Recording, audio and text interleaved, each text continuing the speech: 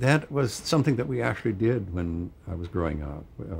We would say goodnight to each other all over the house, and sometimes we'd get carried away and we'd go say so many good nights that my father, who had to get up early in the morning, would say, "All right, that's enough." And Richard Thomas, after his first trip to Virginia, came back and he said, I always wondered how you people could say goodnight and be heard, but then I saw the house and it's such a little cracker box that now I understand.